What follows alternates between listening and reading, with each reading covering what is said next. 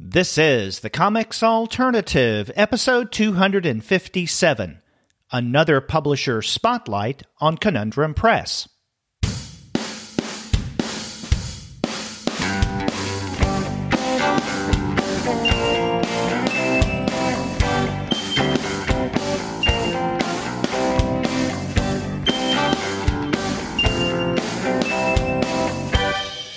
Hello and welcome to another episode of the Comics Alternative. I'm Derek. And I'm Andy, and we're two guys with PhDs talking about comics. That's right. And on this week's show, Andy and I are going to discuss the fall releases from Conundrum Press. Yes, this is another publisher spotlight, and once again, we're looking at the releases from Conundrum Press. But before we get to that full discussion, we want to let all of you know that this episode of the Comics Alternative is brought to you by the great folks at Discount Comic Book Service. Go to their website, dcbservice.com, for all of your comics pre-ordering needs. There, you're going to find all DC, Marvel, Image, and Dark Horse titles at 40% off of the cover price if you pre-order. For all of the other publishers, you'll find that those discounts can be anywhere from 20 to 35% off of the cover price. And every single month, you're going to find some unbelievable specials. Sometimes those specials could be as much as 45% off of the cover price. Sometimes 50% off cover. But every now and again, you can find discounts that are more impressive than that. That's right. And this month isn't every month. There's a load of bundles that you can take advantage of. That'll give you a deeper discount on multiple comics from the same publisher than you would get if you bought those comics individually. And there are a bunch of different bundles from DC at 45 to 50% off, as well as Marvel and Valiant. So check those out. That's right. November, great discounts this month, but you can find it every single month at Discount Comic Book Service. Their website is dcbservice.com. Go there for all of your comics pre-ordering needs. And after you do get your titles there, please be sure to send them an email and tell them that the two guys with PhDs sent you. That's right. Well, Andy, how have things been? It's been a while since we have podcasted together, and outside of, a little slight cold or whatever it is that you have, I hope things are going well. Yeah, they're okay. You do want to give listeners a warning that I have a cold. I'm a little stuffed up. So if I sound even more laconic than normal, that's the reason. But I've been busy. I got back last weekend. I guess it is. Now it seems like it's been a lot longer. From the ICAF, the International Comics Art Forum conference, was in Seattle, and that also happened to coincide with the Short Run Comics Festival. So I got to do both of those things and a bunch of other comics related stuff while I was in Seattle. That's good. So it was a successful trip outside of maybe possibly picking up some kind of illness there. Yeah, possibly. Either the illness, I got the illness there, or it was something that was lying dormant, and my body was just allowing me to get through that conference before this kicked in. The Short Run Festival was actually pretty cool. I don't know if any of our listeners have been to this, but it was packed. So I only got to see a few people, but I got to talk to people that we've either had on as guests or have reviewed their stuff. So I got to talk to, very briefly got to talk to Julia Wirtz, Anders Nilsson, Emil Ferris. Well, that's what I wanted to end it with. Tom Van Dusen, whose new books I picked up, and they're hilarious. And Colleen Frakes, talked to her for a little bit. Yeah, and then Emil Ferris was one of the guests of honor there, and I talked to her for a while. Not only did I, what was an interesting and really kind of, I guess, humbling experience, because she recognized my name first off, and then but couldn't kind of place where she knew it from. And then I started laughing, and she said, I know that laugh from somewhere. You do the podcast. You had that podcast where you disagreed with your co-host about a spoiler in the book.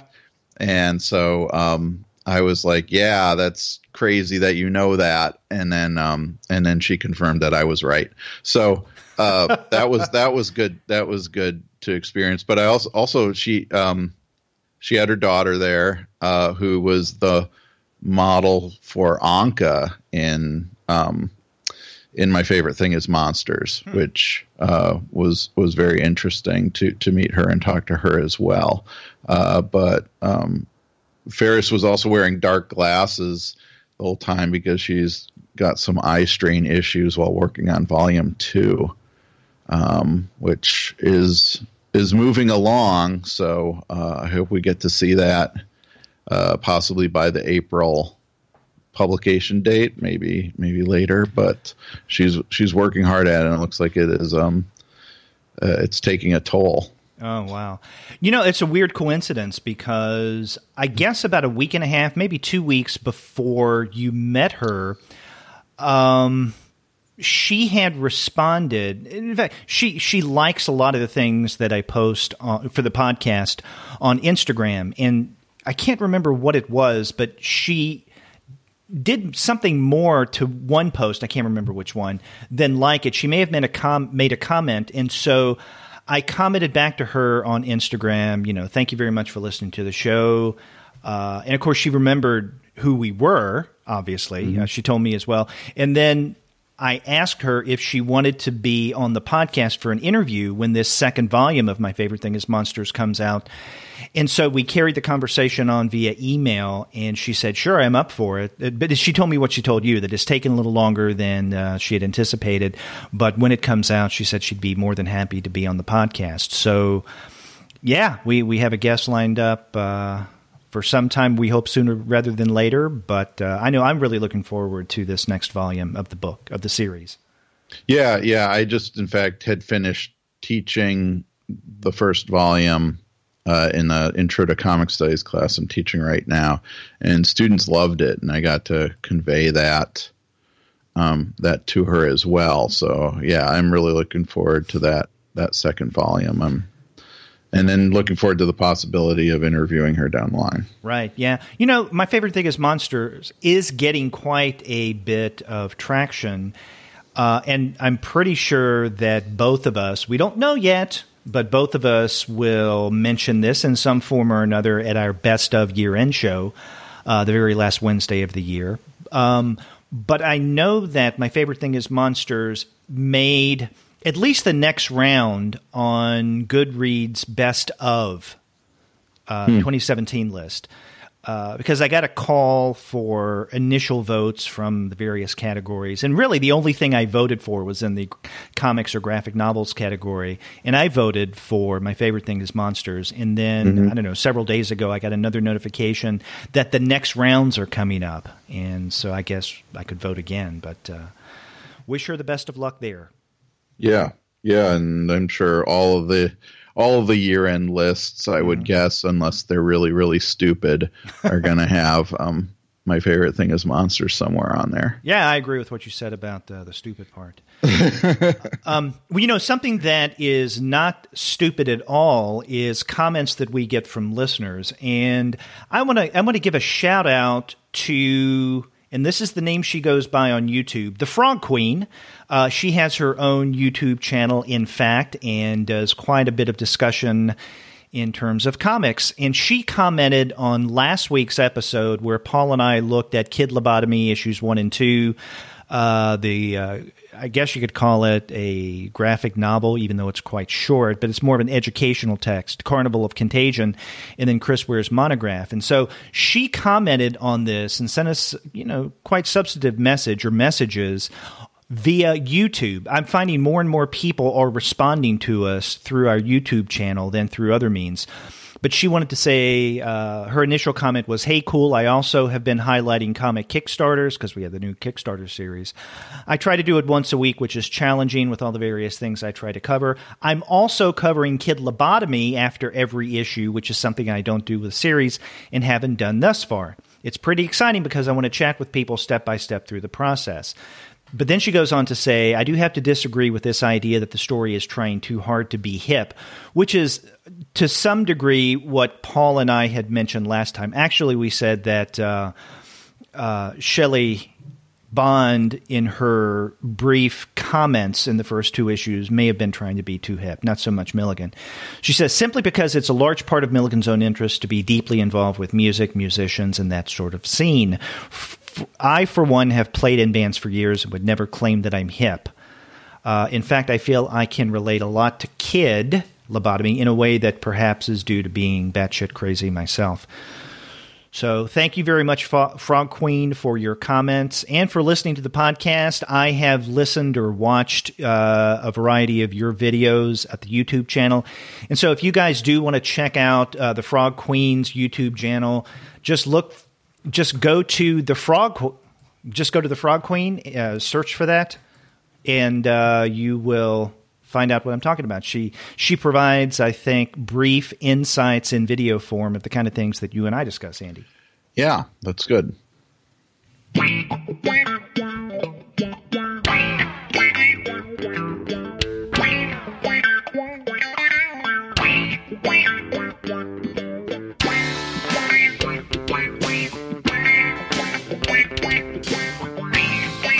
Okay, let's go ahead and jump into this week's episode because we got a lot to cover. Now, Andy and I, we've been planning to do this for a while, do another publisher spotlight on Conundrum Press. We did one, I think, a little over 2 years ago. And we're going to be looking at 6 books that are part of their fall releases. Now, let me qualify this. It's the fall releases of Conundrum Press in the United States. These books actually came out back in the spring in Canada, and in fact, if I'm not mistaken, they debuted at TCAF, but according to the publisher Andy Brown, because of various reasons, they were going to be released in the fall in the United States. So for those of us who listen to us in Canada, this may be old news, but these books have more recently come out in the United States. And the 6 titles that we're going to be looking at are Duran Duran, Imelda Marcos, and Me by Lorina Mapa, Dreams in Thin Air, written by Michael M. Nybrandt, with art by Thomas E. Mikkelsen, Morton, A Cross-Country Rail Journey by David Collier, James Cadelli's graphic novel Getting Out of Hope, a collection of stories, Mister Morgen by Igor Hofbauer, and then we're going to conclude with Arn Saba's The Collected Neil the Horse, although Arn Saba is going by Katherine Collins today, and we can talk about that more when we get to the Neil the Horse text. But we're going to begin with, I guess, the 3 memoirs or autobiographical-ish narratives of the bunch. And the first of those, Duran Duran, Imelda Marcos, and Me, and this is by Lorina Mapa. This is the very first thing I've ever read or even heard of Mapa. Is it the same with you? Yeah, I mean, I may be wrong, but I get the sense from the book that this is the first comics work that she's done. Well, she's done other illustration and things like that. Yeah, that's my sense of things too, and we get that, I guess. I don't want to give away any spoilers. I don't know how much of a spoiler it would be, but the things that happen in the final pages of this book in some ways kind of turn in on themselves in a self-reflexive way, which to some degree kind of explains this book. But also I think that's the part that gives both of us this sense that this may be Mapa's first book of comics, even though she has a background in art. Right. Right. So how would you describe this memoir? I would describe this memoir as Persepolis in the Philippines. Yeah, there's a lot point. of parallels here to Persepolis in terms of,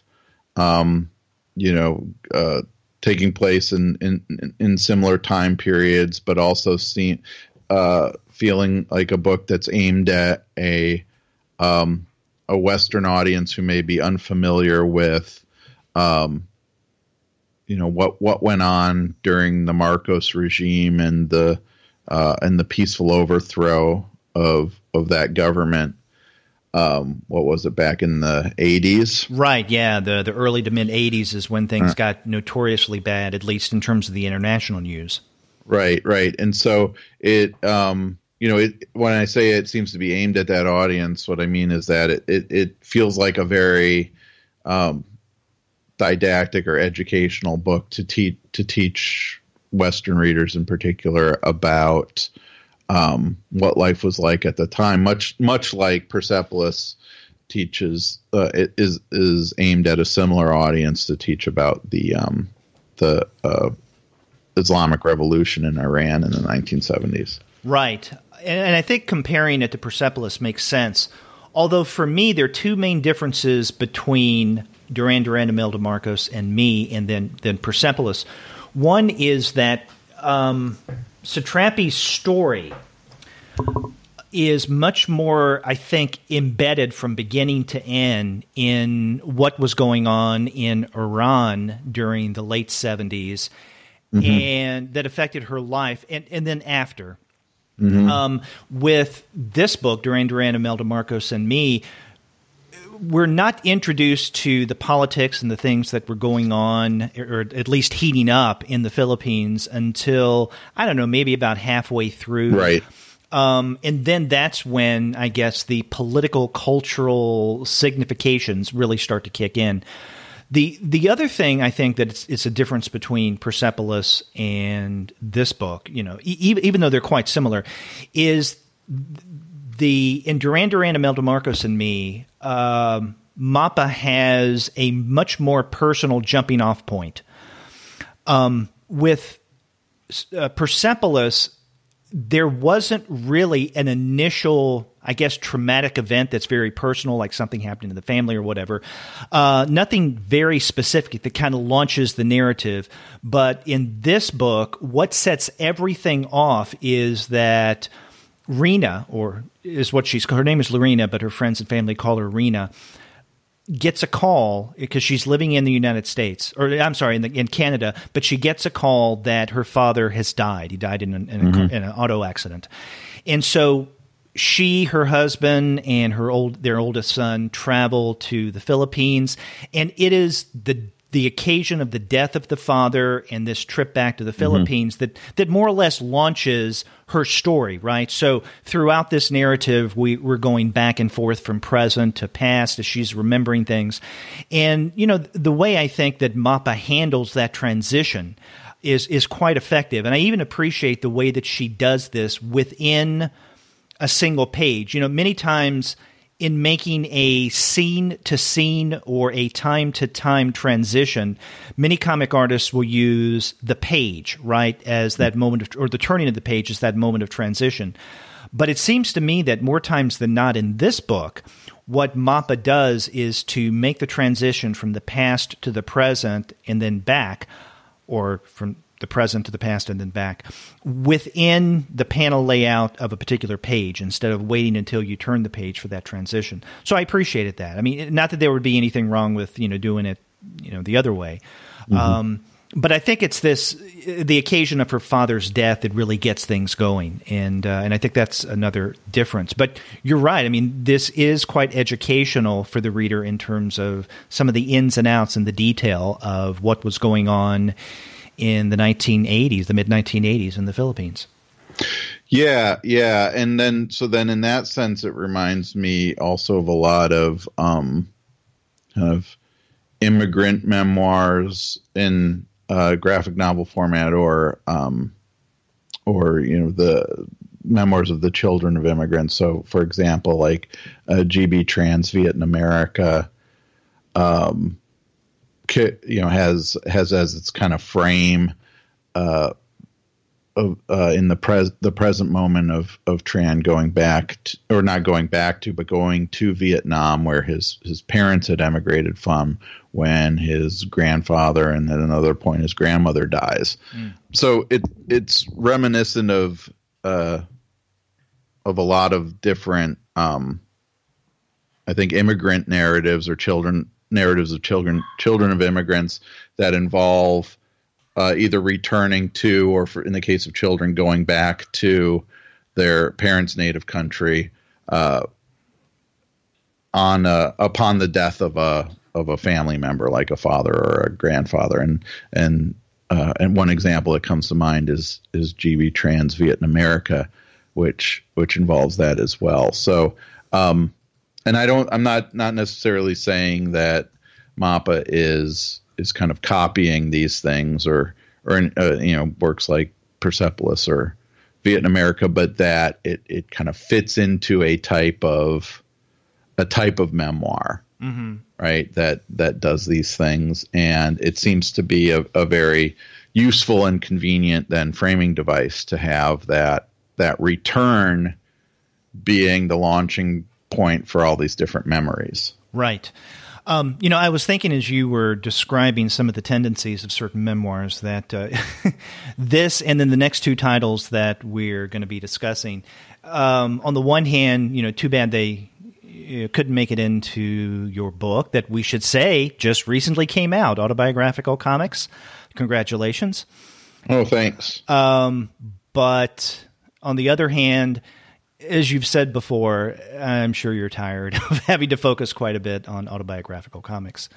But yeah, I mean, that's one of the things. And again, just emphasize that, Andy has a new book out, Autobiographical Comics, as part of the Bloomsbury Comic Study series. I think the release date was what, November 2nd? Yeah. And I was in Seattle when it got released. So, that was fun. Great. To have that going on at the same time as doing my presentation at ICAF, and ICAF, the board at ICAF was generous enough to include a flyer for the book and for the superhero comics book by Chris Gavler in the conference folder. Cool. So hopefully will generate some sales, but in particular, thank Brandon Costello for doing that, because he's the one who handled the program and slid that in there for me. Yeah. Well, again, congratulations. And I know this is kind of a side note to what we were discussing, but I thought an effective place to bring it up. Yeah, our listeners should definitely check out this book. They can find it certainly on Amazon. And in fact, if you go to comicsalternative.com/Amazon, click on the banner, and you can get a copy of Andy's new book. And when you do so, you'll also be helping the Comics Alternative if you click through. Oh, good. Okay, so that's the sales pitch there. But but yeah, you're right that MAPA's book does fit into kind of a trend without being derivative, I think, because I quite enjoyed this. And one of the things that particularly appealed to me about Duran Duran, Imelda Marcos, and me, which in many ways the title says everything about what this book is about, is the emphasis on music and especially 1980s culture that we see coming through MAPA's memoir, especially when it comes to music. Now, obviously, she mentions her love of Duran Duran and especially Simon Le Bon, because that comes up a number of times. It had better because it's in the title. But there are other 80s musical acts that she brings up as well, and not ones that you would immediately think of as, let's say, the 1980s. So, for instance, I was impressed that Prefab Sprout came up a few times. That's interesting that you say that, because not about Prefab Sprout, but good for Prefab Sprout that it's in there. I was kind of surprised how little the book deals with that aspect of her life. I kind of wish, since Duran Duran especially was at the top of this list in the title, and I'm a Duran Duran fan, that there had been more about that, or more specifically about the impact of that, that new wave music on her life. I feel like that should have that should have been a bigger focus of the book, especially with the expectations built in the title. That's a good point, and I see where you're coming from there. I'd say something somewhat similar when it comes to the Imelda Marcos part of the title as well, because it's not so much Imelda Marcos, but the Marcos family. Yeah, and, that's true. In particular, the husband, and because Imelda Marcos is not mentioned that often, although because of her buying habits, especially when it comes to shoes, has become legendary. And so, I mean, that's something that I think most people would recognize. If they don't know who the Marcoses were during the 1980s and the 1970s, then they've probably heard somewhere in life a reference to Imelda Marcos and shoes. But she doesn't come up that much. And so I guess I didn't expect too much attention to music. At the end of the book, though, it's really neat in that she has a discography of music from 1981 to 86, and it does list, apparently, the things that she was listening to at the time. There's, of course, a lot of Duran Duran, a lot of Depeche Mode, some New Order, unfortunately, Madonna, Eurythmics, Aha, Echo and the Bunnymen, really big for her, and the aforementioned Prefab Sprout, the Smiths. And yeah, so it's really interesting. And so to some degree, it's almost like a brief trip down memory lane for certain readers like us, I guess, that grew up with this. But, that's a good point you raised, that music does figure into this story, but maybe not as prominently as one would think, given the title. Mm-hmm. Yeah. For me, while reading this book, it took a while for it to kick in. And I think that it really does. For me, it became, again, really interesting when she was getting into the political situation in the Philippines at the time of the Marcos regime. And also that's where the book seems to also kick into a more kind of linear narrative, and a focus. I think that there probably could have been some kind of editing of this book that would have taken out maybe even some of the stuff where, for example, she speculates about why Christianity in the Philippines is so much more laid back than in other countries, or her kind of historical theory that misogyny comes about, like institutionalized misogyny came about because some king sometime in the past had mother issues. I find those things kind of that kind of like historical and cultural analysis kind of suspicious in this book, that when I got to that, I was like, oh, I really wish this weren't in here, and this just kind of stuck to the events of her life and this specific political situation, and not get into these kind of more complicated social historical issues. Yeah, I mean, I can see where you're coming from. I kind of, I guess, gave her the benefit of the doubt because given the context of these being her speculations and nothing more, I was able to take them with, whatever amount of salt I may need in terms of appreciating those comments. I agree with you in that the memoir becomes much more, I don't want to say coherent, but I'll use a word that you use, more linear, when we get to the political stuff about halfway through. Before that, you had mentioned that it seemed not to be as directed of a narrative. I kind of found that to be sensible, given the fact that with the death of her father, them traveling to the Philippines and that triggering a variety of memories, this fluid movement between past and present, the fluidity of things kind of underscored the kind of slippery or the fluid-like nature of this story, to where it kind of meanders at times, not meandering in a bad way, until we get to the political situation. And so things like the speculation on misogyny in certain cultures, this back and forth between the past and present. I mean, I just thought that was, it kind of worked with what was going on in terms of the content, right? So the structure complemented the dreamlike memory content that we're getting. But yeah, it does take a decidedly different move once you get about halfway through, and then she spends so much time on the political situation there in the Philippines at the time. Right.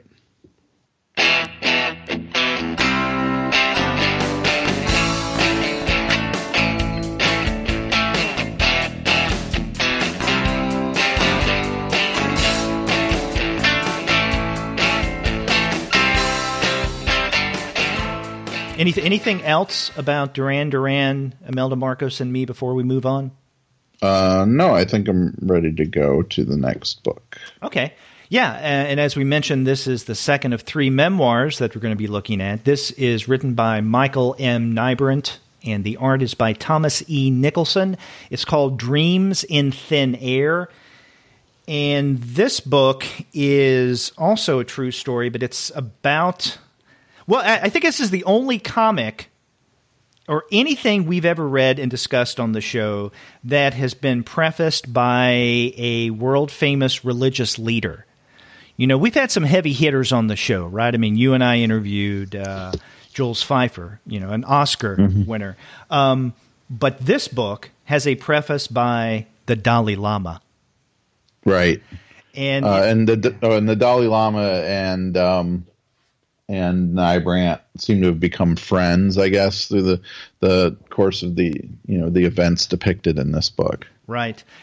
And if our listeners are wondering, okay, well, how in the hell are you discussing a book with a preface by the Dalai Lama? Because this is a memoir of Nybrandt's successful attempts to create a Tibetan soccer team, or for our European listeners, football team. And the genesis of the idea, all of the stumbling blocks that were in his way, everybody telling him he couldn't do this, but it was a dream of his, and he was actually able to bring it about. And I think that's the book in a nutshell. I've made it sound relatively simple. There are more complex pieces to this than that. But yeah, I think that, Andy, are you a soccer fan? Not really. I will watch it, especially around World Cup time, but otherwise I don't seek it out that much. I'm the same way, and I'm probably even less a fan than you are, in that I won't even watch it. I'm just not as I've said before in the show, I'm just not a sports fan at all. Never have been, wasn't as a kid. My father never watched sports at the house, and so I just grew up not really watching and appreciating sports. Nothing wrong with sports, I just don't watch them. But I don't think you have to be a sports fan or a soccer aficionado in particular to appreciate Dreams in Thin Air. And in fact, I think that there's more kind of inside sports when it comes to soccer commentary in the previous book, Duran Duran, Imelda Marcos, and Me, than there is in Dream in Thin Air. One of the things we didn't mention is that Mapa is a big soccer fan. This comes out especially in the last part of her memoir. And she mentions quite a bit of, I guess, insider stuff, like who the players are, what they did, who did or didn't work for whatever teams.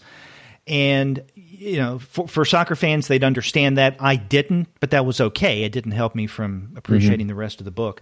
But I don't think you have to be a soccer fan to get into Dreams in Thin Air. Right. Yeah, I think it's interesting that in Mapa's book, she kind of shows her expert. She shows how that she she has to kind of prove her expertise to others in soccer and her interest and knowledge and her skill as well, because so many people don't believe that a girl could know as much or even play soccer the way she does. Mm-hmm.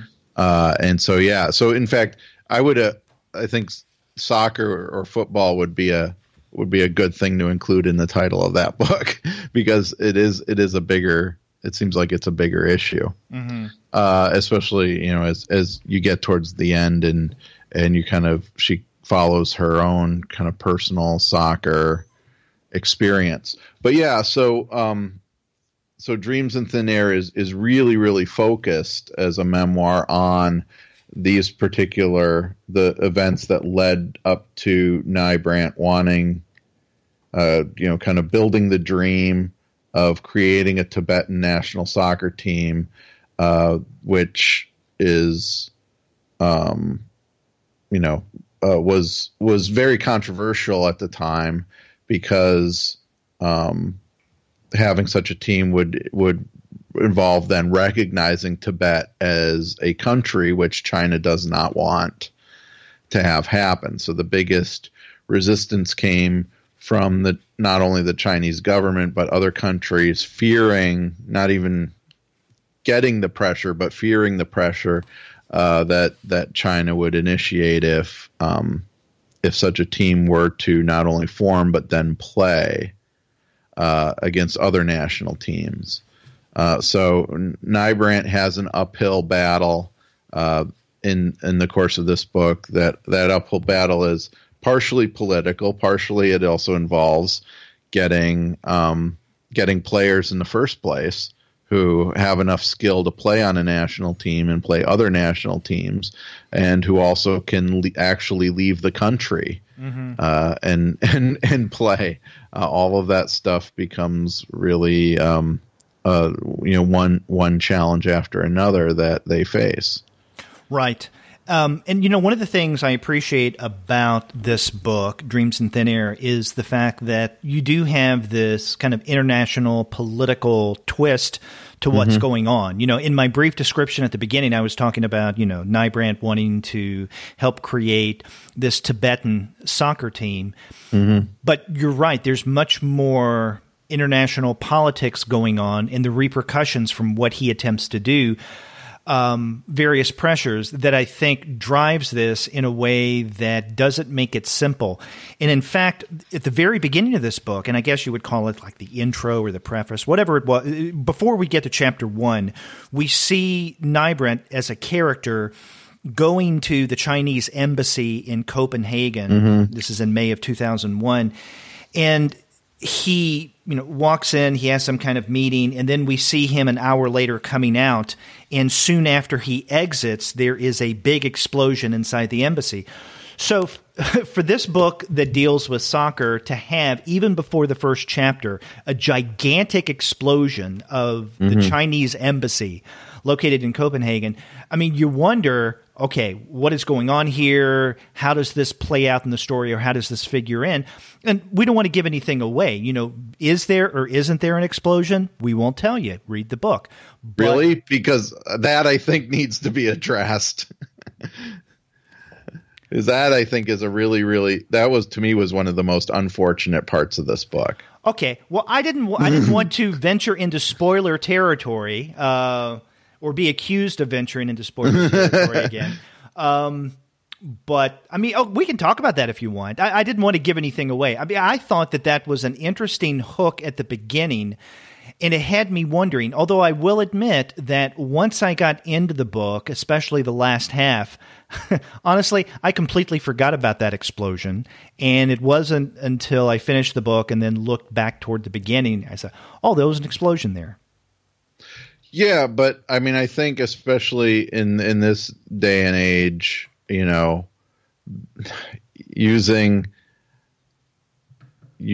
the basically a terrorist bombing as whatever it is being used as, is really not just, I said unfortunate, but I think it's pretty irresponsible. I think this book doesn't benefit from it at all.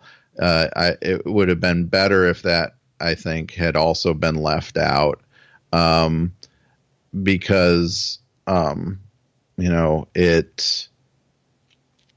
don't think it does what it's intended to do, which I think, in fact, it probably does the opposite, because I kept waiting for, first of all, I'd never heard of the Chinese embassy being bombed in Copenhagen, but I wouldn't necessarily know whether it happened or not, I guess, unless I Googled it. But it also feels like it sets up Nybrandt as a potential terrorist. So I'm waiting, as I'm reading the book, so when does Nybrandt turn into a terrorist who blows up an embassy? I think that's the wrong. And so while you said you forgot about it, I'm like kind of waiting for that as this kind of moment. Like, are we really going to get the confessions of a terrorist in this book? And, it may be obtuse on my part to think that was meant to be literal, but at the same time, we're not really given any indication there, nor do we really get throughout the book an idea of Nybrandt and Mikkelsen using whatever you want to call it, either abstraction or visual metaphors. It is throughout the book a pretty straightforward narrative of Nybrandt's experience. Mm-hmm. And so I took that. In other words, I took that opening at face value. Okay. As I said, I was at first taking it as potentially on face value. Mm-hmm. And you're right, because I think this takes place on the third page of that brief introduction? It's the last one. So, we don't have much story yet, and there's really nothing on that page, and it's a full page explosion, right? So it's one panel that consumes the entire page. And there's nothing really there to suggest that this may be a fantasy or just something going on in Nybrandt's head and not outwardly in reality. I guess I wasn't offended by it. I didn't see it as irresponsible. I see your point, especially in this day and age. I guess because it didn't have, I don't know if this is speaking, good or bad for the narrative. It didn't have that kind of impact on me after that first part of the book, right? Because I said I forgot about it once I got into the story. So then that has me asking now, was it an effective introduction? And if we extract it from the rest of the book, does Dreams in Thin Air lose anything? And I would have to say no. It is. It's interesting because hearing your comments now has me thinking, if you take that intro out, then are we left with a diminished memoir of Dreams in Thin Air? I don't think we do, which means that maybe that intro was a bit of fat that could be cut off, so to speak. You say it may be a little irresponsible to have something like that, and I don't know, but maybe I'll just say that other than that introduction, I was pulled in fairly easily to this story.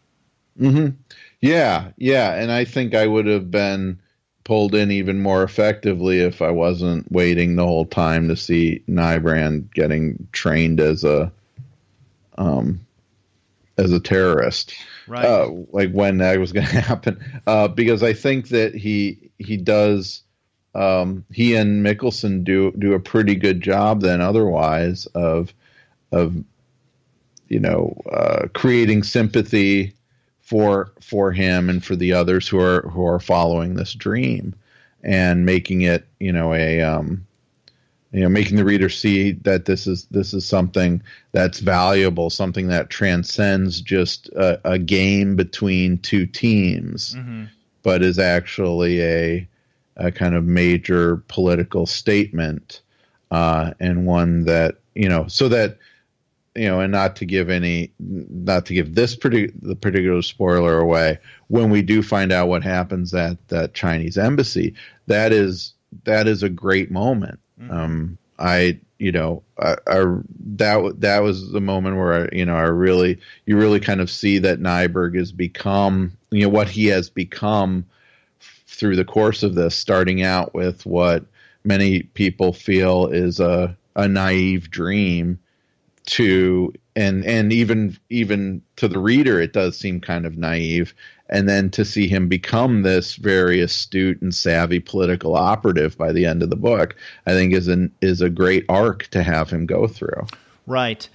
And, you do see fairly early on that the very nature of Nybrandt's project works totally against the when does he turn into a terrorist kind of storyline, right? I mean, because, he keeps coming back time and again to the fact that, these are, Tibetan monks in many ways that he's working with, right? And so this kind of mitigates any violent intentions.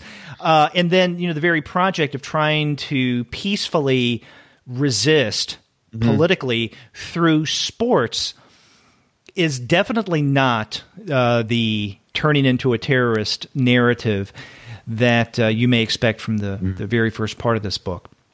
Yeah. I think you hit on there what was one of the other things that bothered me about that opening, which is that idea of nonviolence being such an important aspect of Buddhism that I think, like, even whatever the purpose of this explosion is at the beginning, that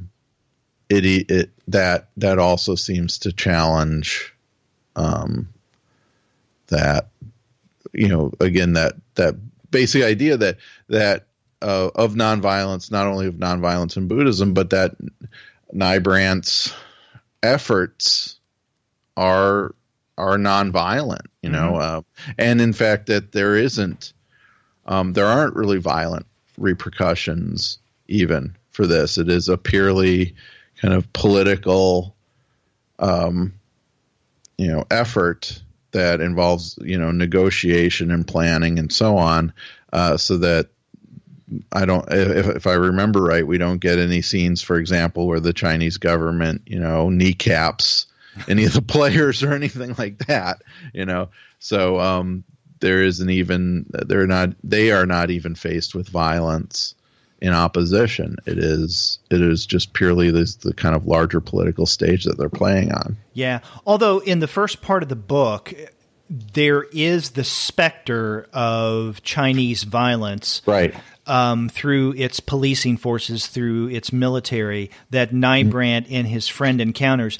Because when the book begins, not counting that, 3-page introduction, we have Nybrandt and a friend of his, whose name I've forgotten, Thomas. Okay, they're on their way to China, and they bring with them a tandem bike.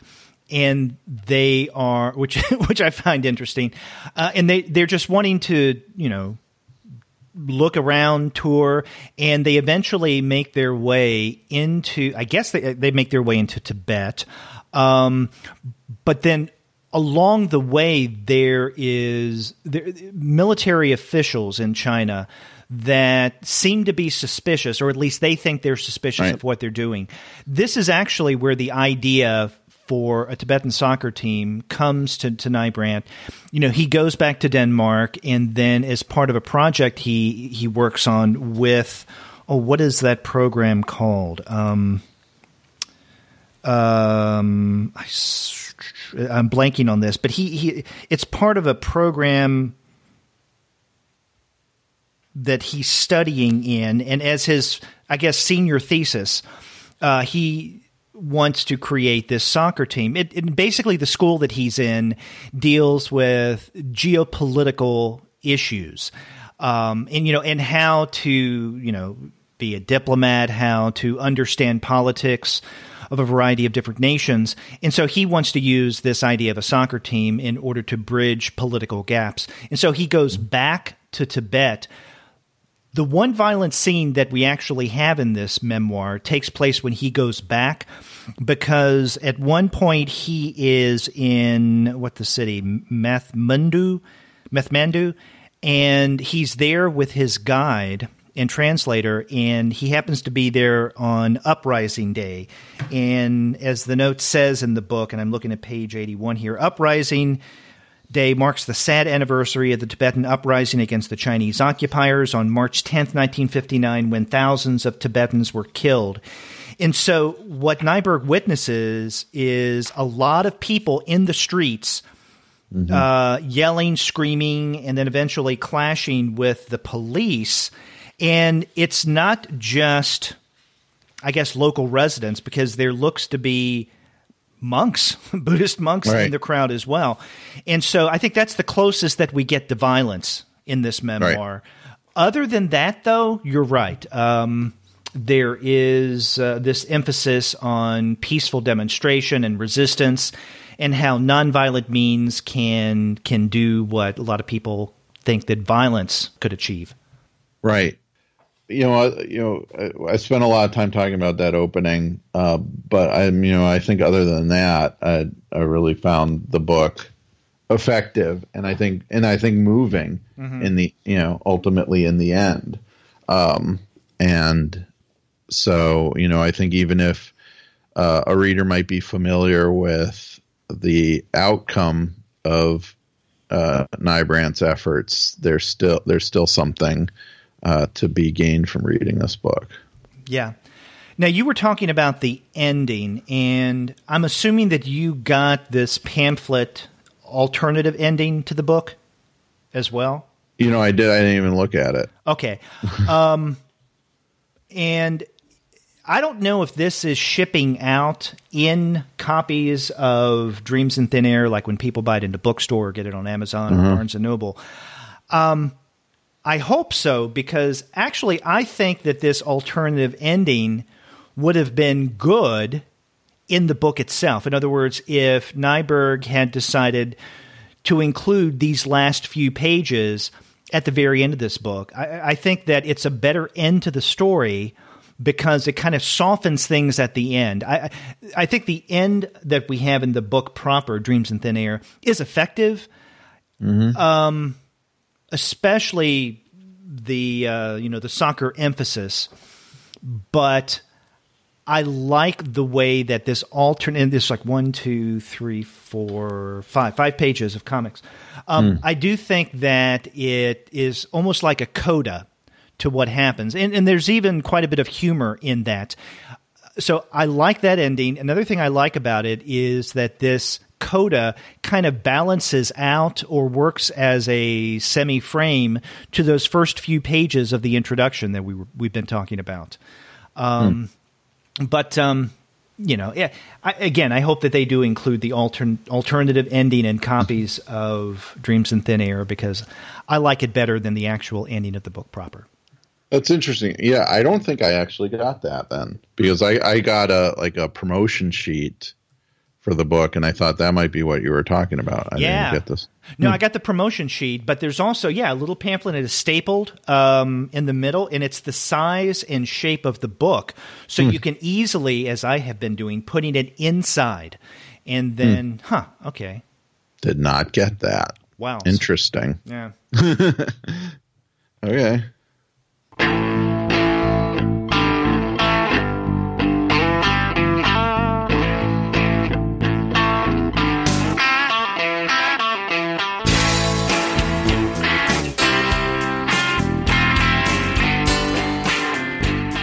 Okay, let's turn to the third memoir that we're looking at that is part of Conundrum's fall 2017 releases. And this is David Collier's Morton, a cross-country rail journey. I have to say that going into these fall releases, this was the book, along with Neil the Horse, the collected Neil the Horse, the ones that I was most excited about.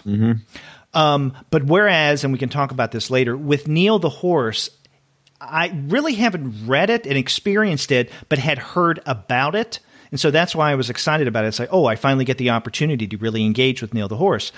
When it comes to Collier's work, I definitely knew it. And not that I've read every single thing that he's done, but I've loved everything that I've read of his, like Portraits from Life, Just the Facts, that kind of semi-autobiographical at times, but even the kind of reportage, right? The kind of comics journalism that he does. And I remember when I encountered him, I was thinking, okay, he's one of the only other people outside of Joe Sacco who's doing this kind of comics art. And I think that is where Collier has at least initially made his mark, is a kind of comics reportage or comics and history. But I think lately he's been getting more autobiographical, because there was, from a few years ago, is it Chimo? I'm not sure how you pronounce it, Chimo. They got quite a bit of attention that was autobiographical. And now this, Morton, A Cross-Country Rail Journey, that is definitely autobiographical. So I like Collier. I was highly anticipating this. What did you think of Morton? Well, there's aspects of Morton that I really liked and I really found interesting. One of which was basically the beginning, where we get what's kind of the impetus for Collier and his family to go on this rail journey, which is a kind of what do we want to call it? Kind of career transition moment, where he is working with his primary publisher, Drawn and Quarterly, and has I don't know if we call it a falling out, but definitely realizes complications that make him realize that he's not gonna continue publishing with them, especially because his previous book kind of fell in between prose and comics, and so he then finds out about Conundrum as a possible publisher for his next work, and he's told, we see Andy Brown in the comic, and Joe Ullman. He and his family even stay at least one night with the Ullmans. Right, and so the trip really kind of, I guess, becomes this family adventure that they can go on while he's waiting for Conundrum to be ready for his new book. Yeah, and it's also an occasion for him and his family to experience something together, a trip. Now, this is not the kind of trip that turns into something like a Chevy Chase vacation. But there are moments that things get quite inconvenient, rough, and a little weird. And, I enjoyed the travel aspect of this. I think at times the book may lapse into kind of almost a predictable going somewhere, seeing a particular location in Canada and having this particular experience, then getting back on the train, going to the next place, having a particular experience. I really didn't have a problem with that rhythm.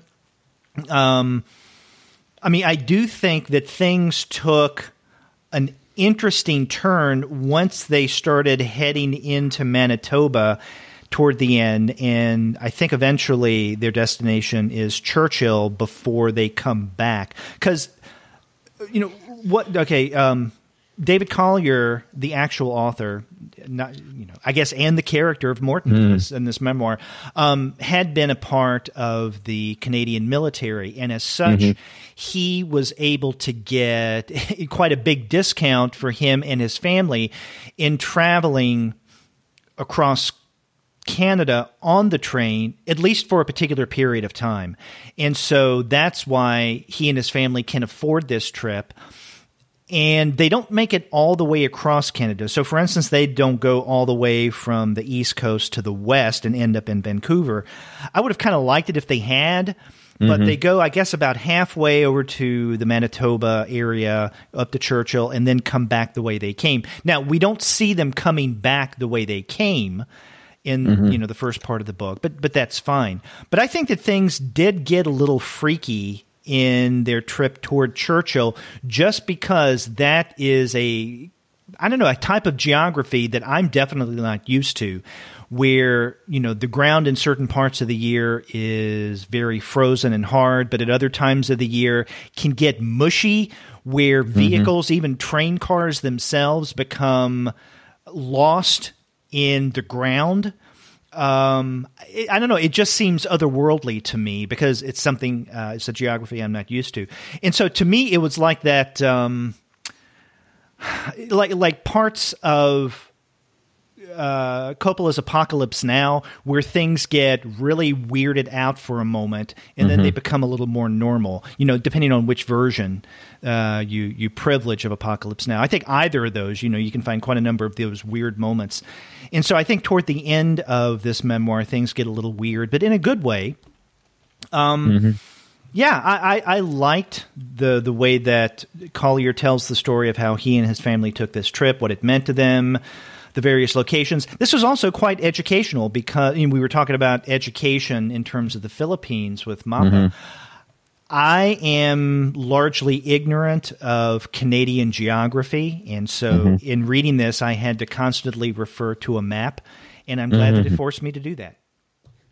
Well, good. I'm glad you feel like you learned something from this book. I think it, one of the dangers of doing a travelogue in comics form, and there's a lot of these, it is its own kind of subgenre, is that you have to convey a lot of information to the reader. You have to educate the reader. So how do you go about doing that? And in this book, Collier does it by having the David Collier character kind of stop and tell his family the history and background and importance of each of these locations that they go to. And I just wonder what it would really be like on the part of the family to be traveling basically with the Wikipedia page for Canada. And whereas I feel like even though it's not a travelogue, what Mappa does and other creators have done by having the narrative framed by a retrospective narrator telling that, even if it's conveying the same information, I think may make it less annoying. And so, I feel like I appreciated the information I was getting in Morton. I just kind of wish it had been delivered in a slightly different way, because it made me, I don't know, feel some sympathy for the family to be kind of inundated with somebody who's just got all this information and it's giving him. It's one thing when he's talking about his own personal experience at the location, like this is where this happened to me and so on. But it's when he was in the military. Yeah. Or even not. I think, he talks about some places where, where he lived. Oh, that's right. Yeah. On his own. And so with that, and, with those things that makes sense. I can imagine a father wanting to tell his child all about that stuff. It's the kind of, history and background and so on of the different locations that I felt got somewhat tedious as the book progressed. And I really like Collier's work. You mentioned some of the other stuff he's done. I like his memoirs of being in the Canadian military and other kind of reportage and autobiography he's done. I guess maybe wish that this had been framed a little differently. That's an interesting point, because in essence, what you're saying, and correct me if I'm wrong here, is that the kind of things that Collier had done in previous collections, like, let's say, Portraits, Just the Facts, Hamilton Illustrated, he's attempting to do in Morton, but instead of doing it in a more journalistic way where he is doing this kind of reportage, he does something similar in this memoir, but can only do it through the character of himself represented as a figure in this autobiography, where he tells his family, because you're right, the things that he does tell his family, and of course the reader as a result, are very similar to the things that he tells us in terms of the various personages that he's interested in, different facts that have occurred in Canada and elsewhere.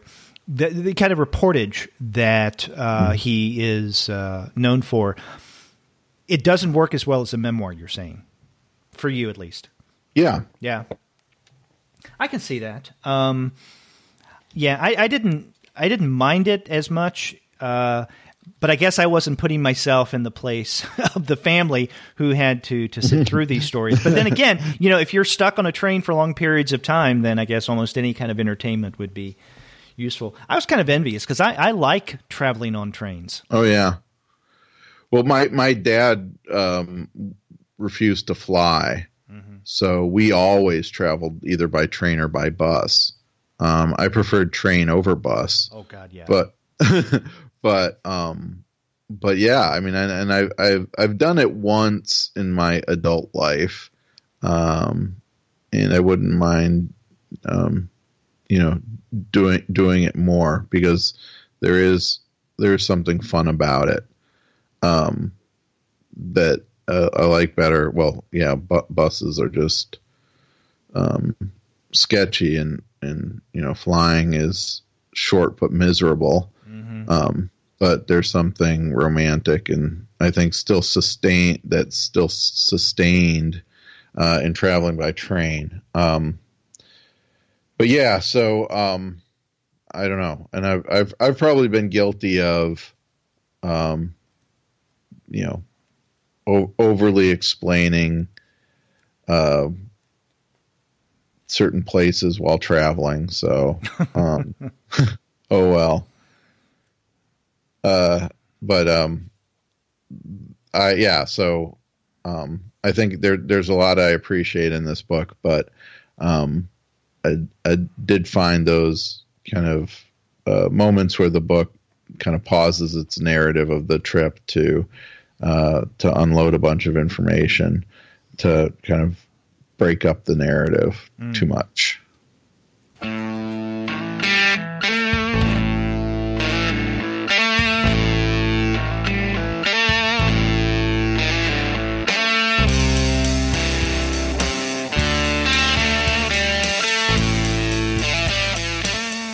Okay, so the next three works that we're going to look at are definitely not autobiographical or memoir-like in any way whatsoever, at least that we can tell. I mean, who knows? But they're more straight-out works of fiction or fantasy or whatever you want to call them. And the next book we're going to look at is, I guess, the graphic novel, if we want to call it that, of the bunch, and that is Getting Out of Hope. This is by James Cadelli. And Cadelli is someone whom I was not familiar with before this, and I didn't look up to see what else he may have done. Did you?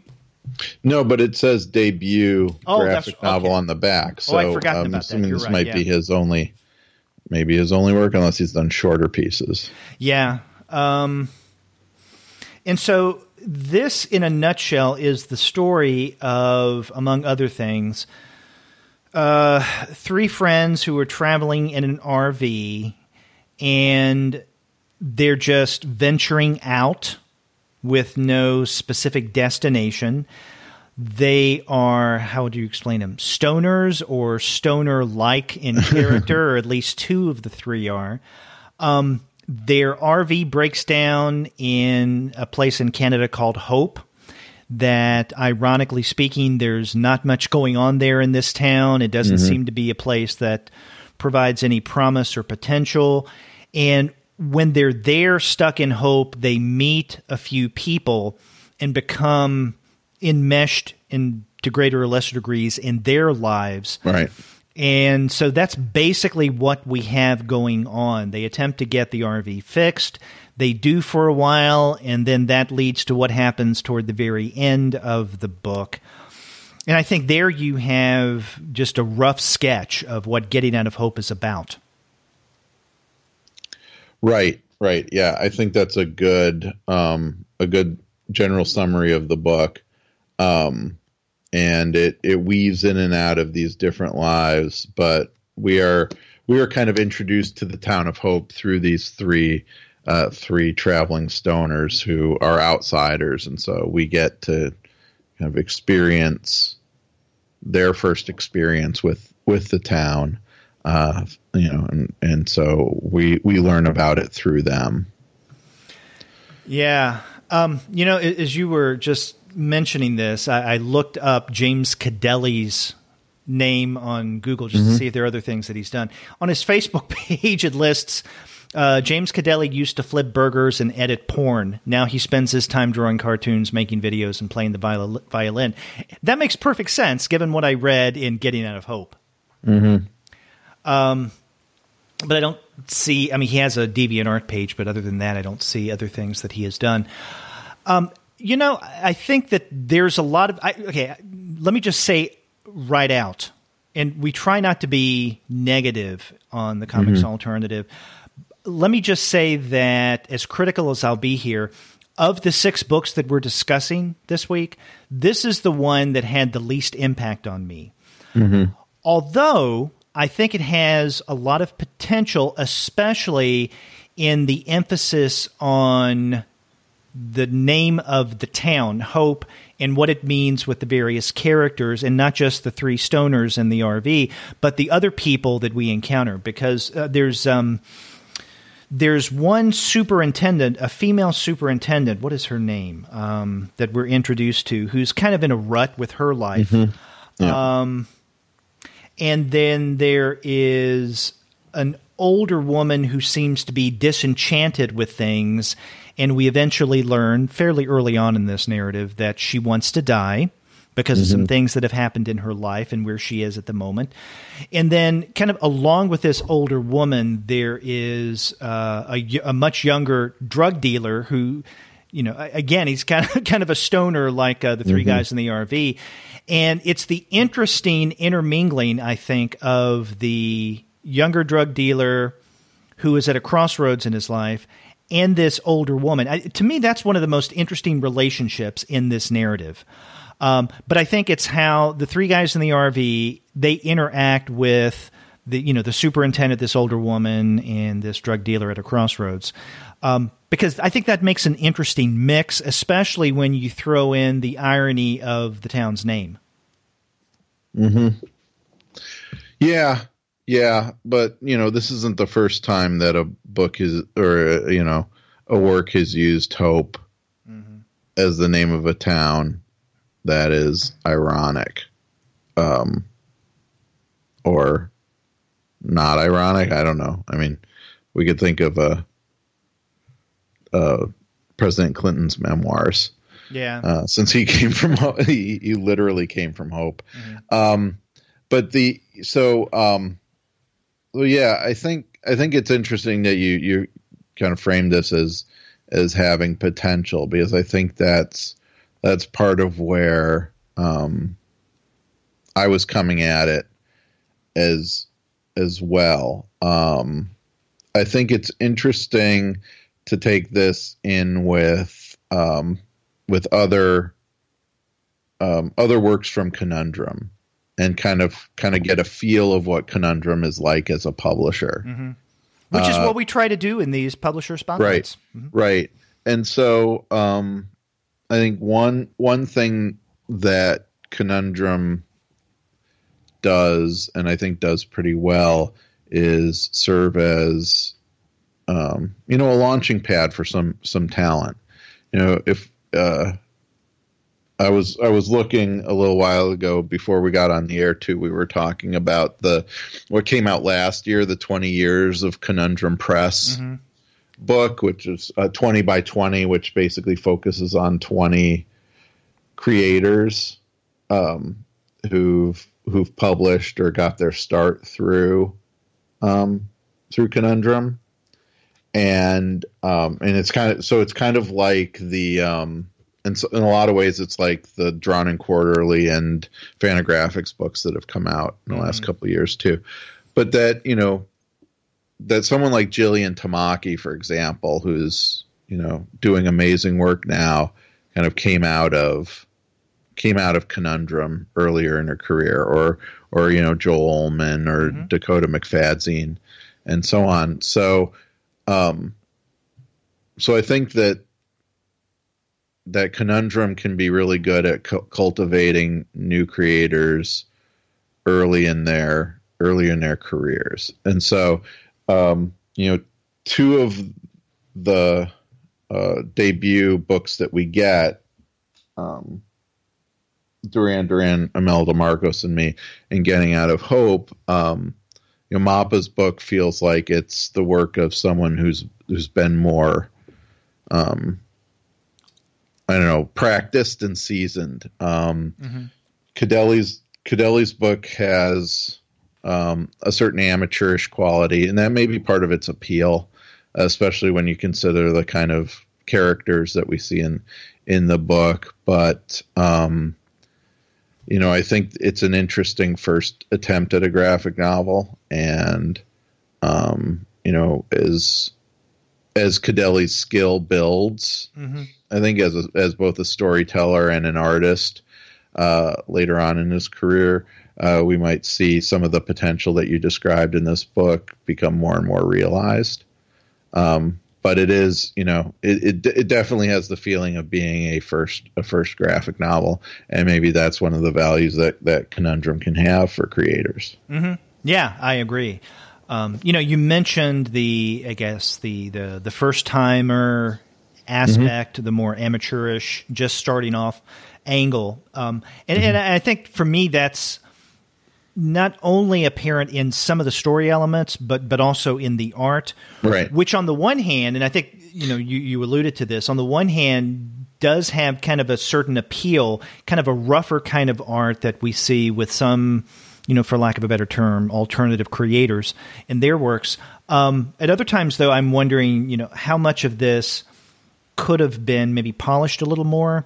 Right. But again, this may come down more to personal taste than anything. By the way, I looked at it, and the super's name that I'd forgotten was Marie. So that's the character's name. Another thing that I want to mention in terms of the books or the narrative's potential that I wish Cadelli had followed up maybe a little more, but then on the other hand, maybe he would have risked being a little too heavy-handed here, is a location that we get like about at least 3 different times in this book, but especially at the very beginning and the very end. Because when we are first introduced to the 3 guys in the RV, they're parked and they're looking out over a cliff that is over a lake. And 2 of them want to go jumping in. The third one, I guess the owner of the van, the more sensible of the 3, rightly doesn't want to do anything like that. But they're up there on the cliff, and at first I didn't notice it, but I had to turn back to see it later, is the tree on that cliff that is barren of leaves, and I guess the limbs are bent because of whatever wind they have going on up there at the cliff. But it looks like a bent claw or a hand that's reaching down. And given what happens in this story, especially toward the end, I don't know, I think that more could have been made of that image, again, at the risk of being a little too heavy-handed, than Cadelli made it out to be. And in fact, I don't even think we're given the name of this tree until about at least halfway through the book. And then there's a reference to, what do they call it, the claw or something to that effect. And I don't know, I just... I think that there was quite a bit of potential for that visual image and what kind of impact it would have and significance for the story content. But I would be curious too to know what I think this is one of the through lines through a lot of this book. What kind of editorial involvement Conundrum has with the creators, because there are several moments in many of these books that we talked about that I kind of wish that there was maybe a heavier hand on the part of an editor. But at the same time, if one of the goals is to help creators kind of grow, then that would be, then I could see some value in that too. But I think one of the other things that Conundrum does well too is, exemplified by the Collier book, which is that it gives pretty well-known creators or seasoned creators a chance to publish something that might not, fit with another publisher. The way we often see happen with publishers like Big Planet Retrofit and so on, where you do get a graphic novel by someone who might have otherwise, something closer to mainstream success, but has a little kind of side project or a labor of love that they want to get out, that can go somewhere else. Right. And you mentioned the example of Gillian Tamaki, getting her start at Conundrum and then going on to a bigger publisher, Drawn and Quarterly. And as much as I love Drawn and Quarterly material, and same thing with Fantagraphics, it's always good not only to see these not necessarily heavy hitter creators, but creators who have a lot of heft behind them, when they do things at smaller presses, even better when they have had a taste of the quote-unquote bigger time and go back to these smaller presses. And, I really enjoyed the abominable Mr. Seabrook from earlier this year. But I have to tell you, I'm absolutely bowled away by Joe Ullman's collection of stories that he did previously through Conundrum. And I know that both Andy Brown and Joel Ullman are close friends and not just business partners, where, Andy publishes Joe. But, I hope that Joe will go back and do some things for Conundrum, because it is good to see these smaller presses. I think of something like Koyama and Conundrum, both Canadian presses, as smaller versions of the kind of stuff we see coming out of Drawn and Quarterly. It's just that Drawn and Quarterly has been around longer and it has more of a track record. So, I have a, fondness for underdogs at times. Right. I agree. Yeah. And that's why I think that, taking a chance on a book like Getting Out of Hope, which may not be entirely successful, can be an investment at the same time in a talent that could build from this moment. Yeah, good point.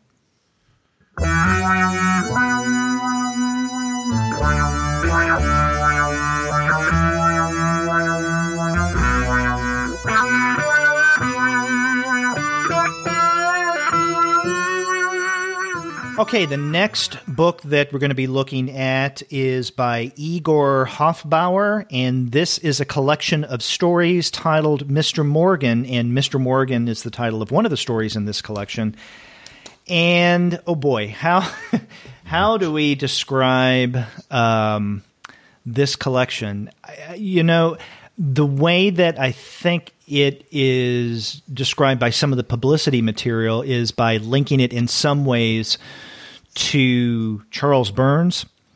So if you're a fan of Charles Burns and the kind of nightmarish, surreal qualities of his storytelling, then I think you're going to be really drawn to Mister Morgen, this collection of stories. Yeah. There also is something quite expressionistic about this, and not only in terms of the more extreme fantastical elements of the story, but I think visually speaking, and this is a book that it's colors, if we want to call them that, black, white, and red. And unless I'm forgetting something, I think, are those the only colors we get in this book? Yes. Yes, I'm pretty sure. Yeah, visually, it does look something akin to, or like a comics version of German expressionistic filmmaking or expressionistic painting. It has that feel. Now, if you're the kind of reader who turns to or prefers narrative with some kind of sensible coherency, whether it be fiction, prose, comics, what have you, then this may not be the book for you, because the stories in this collection, I was about to say more times than not, but I think arguably in every instance, are going to be these kind of abstract assemblages of images that requires the reader to do more work. And I think that's one of the things I really enjoyed about Mr. Morgen, is that these are stories that require the reader to participate in the, and I'll put qualifying quotes around this word, narratives in the collection. Because some of these things aren't necessarily stories where you have a sequential series of events that are linked in a logical manner. Many of these stories work like dreams in that there are associations, there are images that conjure other images, and the story elements are linked that way, very fluid in nature. And, I have to tell you, as intrigued I was by this collection because of the way that the stories are told, that Hofbauer presents his comics. It took me a while to get through this because I could only read certain bits at a time. I don't know if I read any more than 2 or 3 stories in one sitting. What I would do is I would read 1, 2, maybe 3 at the most, put the book aside, maybe read something else or do something else that I had to do, and then come back to the book maybe the next day, maybe that evening, and then read 1 or 2 stories and then put it aside. So I consumed this book in a rather slow and sporadic manner. Now, I don't think that should say anything about the quality of the stories or the comics in Mr. Morgen. It's just the way that I read this, because I really had to think about these stories a lot. I mean, sitting down and reading them passively is something that you can't do. Right. That's interesting how you describe your experience, because I sat down and read this in one sitting. Really? A lot of it was because so much of it is silent, and so maybe, I could have devoted maybe more time to lingering on each individual panel and so on. But, I think your mention of how, you kind of put narrative in quotes is, I think, dead on. I think this was a book that I liked experiencing rather than kind of trying real hard to follow what was going on. Experiencing as if, you're again entering this kind of nightmare world. And a lot of that, that quality of experiencing it comes down to Hofbauer's design sense. You mentioned the German expressionism. Some of the publicity talks about Russian constructivism as well, and I think that's definitely visible in his use of text and layout. And so, that combination, I felt, for me, made this just a really fascinating book to look at. And even now when I'm kind of paging through it to try to remind myself of which stories even stood out to me, since, and maybe reading it in one sitting is, both a good and a bad idea. I mean, I think reading it one sitting, the stories tend to blend into one another because they're all kind of a very similar tone. But at the same time, you get immersed in that nightmare world that's set up by the design, by the panel layouts, by the images, and as you mentioned, the color. And so I really appreciated the book on that experiential level. I think that makes sense, that this is something to be more experienced than, let's say, to try to make sense of. The way that I at least started reading the book, and I think 2/3 of the way through, I quit trying to think about and linger back over and reread these stories in order to make sense of them. That's what I was doing at first, and I think the last third of it, I just said, okay, I'm just going to read, and whether I understand what's going on or not, I'm just going to let it seep into me or over me or however you want to describe it. I'm not sure if I got more out of doing the latter than the former. But I think there are two different ways of reading. And by the way, flipping in the inside front cover, I see this reference to Charles Burns. And in fact, someone we've discussed on the podcast at least a couple of times, Nina Bunjevac, says that, Igor Hofbauer is the Charles Burns of the Balkans, right? Which is interesting.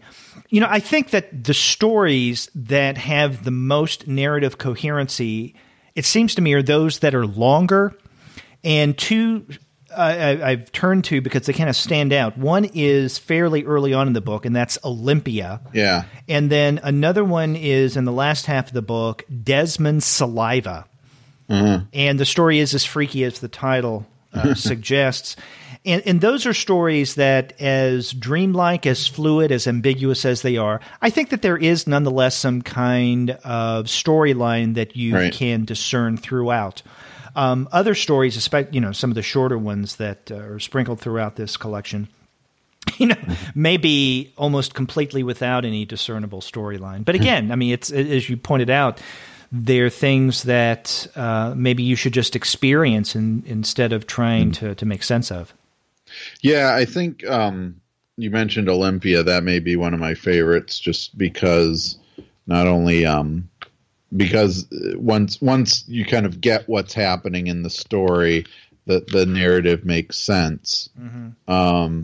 But also that there is still this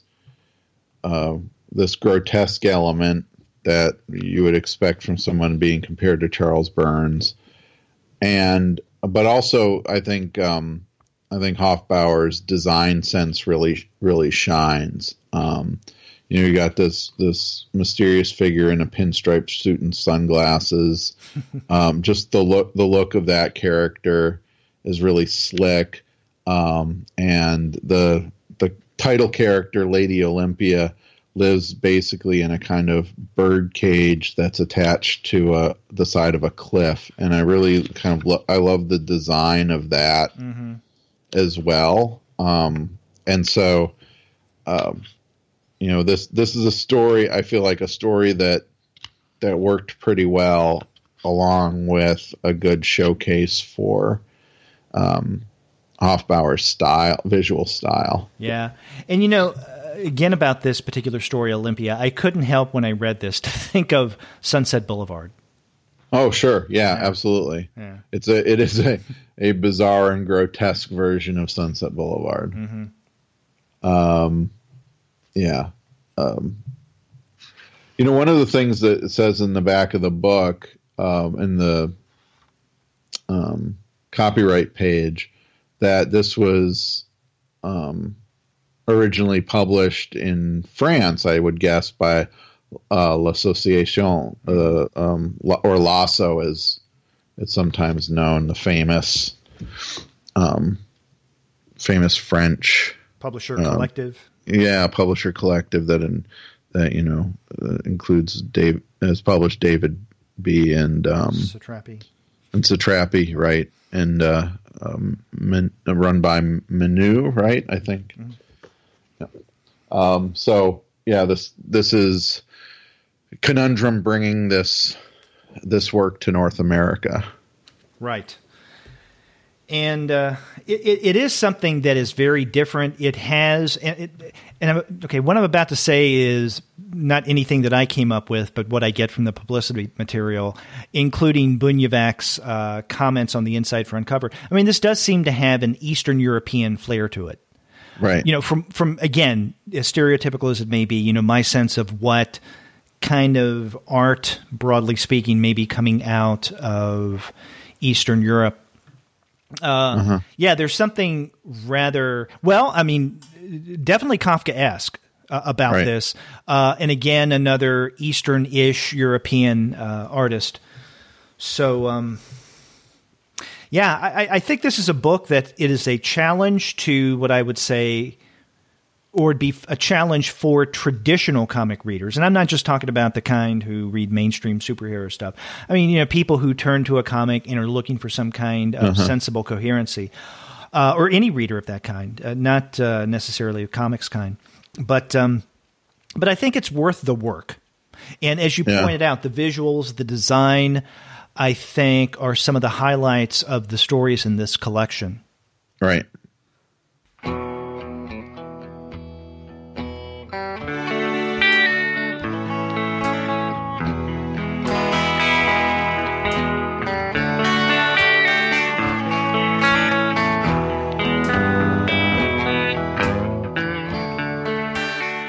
Well, Andy, you want to look at the very last book that we're going to be discussing in terms of the fall releases of Conundrum Press. Yeah. So we're looking here at the collected Arn Saba's Neil the Horse, as you mentioned at the outset, following the conclusion of Neil the Horse in its original publication. Arn Saba transitioned and is now Katherine Collins. Mm-hmm. And Neil the Horse was originally published as, I think, 15 issues from Aardvark Vanaheim, the press that Dave Sim and his wife at the time, Denny Lubert, had created, and back in the early 80s. Right. So this was a part of the big early 80s independent boom that came about with the rise of the direct market and the comic store around that time. Now, did you read Neil the Horse when it originally came out? I did not. So this was all new to me. Did you? Yeah, I did. I mean, I came to it, I think, probably through reading Ms.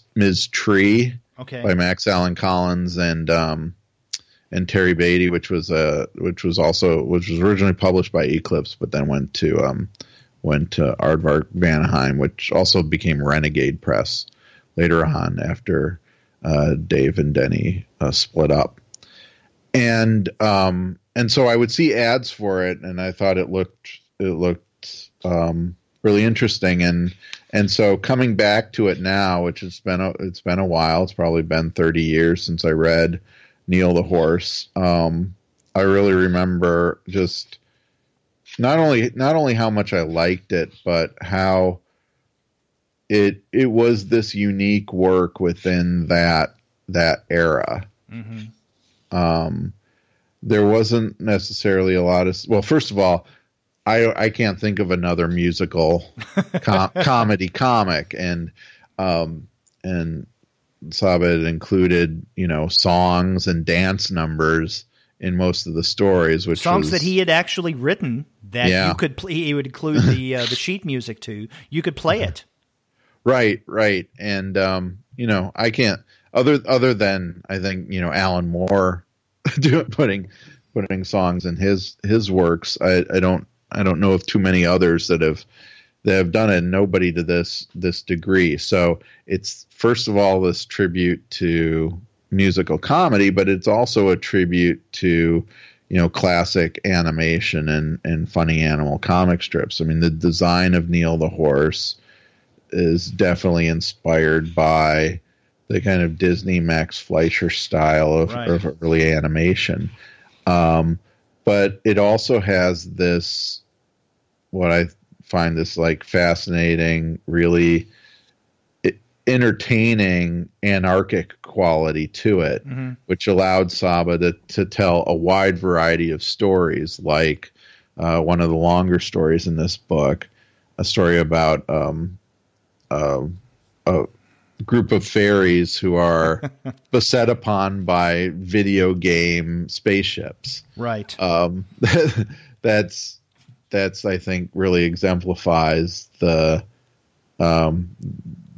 anarchy and the potential that for just a huge variety of stories. And there's a Conan the Barbarian parody, which I think would have been interesting in the context of,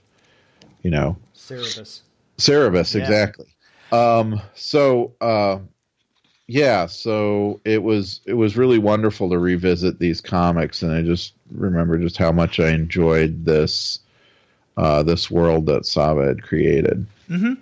Yeah, as I mentioned earlier on this episode, this is something that I would see references to, but I had never read. So I was really anticipating this, along with Morton, in terms of the fall releases coming from Conundrum. And you're right, there is an Antarctic quality to this, and it's very much like, as you pointed out, those older cartoons, the Disney, but for me, especially the Fleischer ones, where things happen and we're introduced to a premise doesn't necessarily seem to make sense. Like, for instance, the characters in Neil the Horse all of a sudden becoming fairies and then becoming a part of this fairy world, and video games are a big part of it. In some way. It doesn't seem to make sense. Things are all over the place. But that's the fun of stories like this. And so it's not your typical funny animal story like Carl Barks, but it's similar in that it's a little more than a tip of the pen to the kind of things that were going on with the funny animal stories decades ago. With a more contemporary flair. But, even though this occurred in, let's say, the aftermath of the underground comics movement, the 1980s, there's really nothing that risque or non-all-agey about these various stories. Maybe the most mature things get is the cleavage of Mademoiselle Poupée. Other than that, though, I think that this is something that older, younger readers, anyone really can enjoy. Now that we have three main characters in the Neil the Horse storyline. There is, the titular character, Neil the Horse, who is the most cartoony of the three. He looks like something straight out of the Disney or Fleischer animated short. There's his friend Soapy, who is, if Neil the Horse is kind of this goofy, get into trouble, but very good-natured kind of character who absolutely loves bananas, then his friend Soapy is this cat who is wisecracking, cigar-smoking, seems much more worldly character to kind of counterbalance the innocence of Neil the Horse. And then their third companion is a doll, as the name Poupée would suggest, Mademoiselle Poupée. And she is the one who seems to be the catalyst for the musical part of this series. And in fact, you mentioned this as a musical comedy. The tagline to Neil the Horse is making the world safe for musical comedy. Right. And she is the one, more times than not, that either introduces the music and the song and dance, and there's quite a bit of dancing in these comics, or she is the peg upon which the musical element is hung on. And usually it's her longing for something, more times than not, a meaningful relationship. And, and not just, I want a man, I want a guy. It's just, I want someone who understands me, that I can get along with, who could see the real me and I could see the real them. Very romantic. Right. And I think these are fun stories, but at times things turn maybe subtly melancholy, and I think most of the melancholy emanates from the character of Mademoiselle Poupée, because she seems to be lonely, and what she's looking for at first may seem within her reach, but then it's ultimately outside of that reach. And I think a good example of that is from the longest story, if we want to call it the graphic novel within this collection. I think it spanned 4 issues of the original comic. And that is the Video Warrior storyline, right, with the fairies and the video games. Right. And there is a character, the Prince of the Fairies, that she at first resists, but then she becomes enamored of. And what happens toward the end of that storyline is, not necessarily depressing, but it is bittersweet. Right. And that has the most, also kind of, that relationship has the most musical qualities in that they dance and sing together, but also that that the prince's culture does not have a concept or conception of love. And so Poupée has to teach him what love is, which, is a perfect kind of plot for a musical. Mm-hmm. Yeah. And so that, and he learns love basically through the songs that they share together. But yeah, it's interesting to kind of look back and think about this in terms of when it came out, because some things you mentioned, I mean, there's just this wonderful innocent quality to it that combines, I think, with the comedy and so on. But that, and I should back up a second and say there's a lot of supplementary materials to this that deal with Collins's response to the how it was to create Neil the Horse, what the aftermath of the series was when the comic ended, and what her career was like even after that. But that, to place this amongst the comics coming out in that era, it is unique in that time. Mm-hmm. I think there is one point in which she teams up with Omaha the Cat Dancer. That might be, a less innocent, but still, I think comparable work at the time.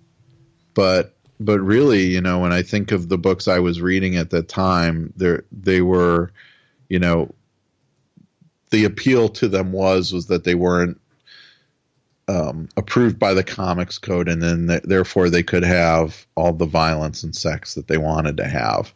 And for most of the stuff I read, it was mainly kind of, like violence. Mm-hmm.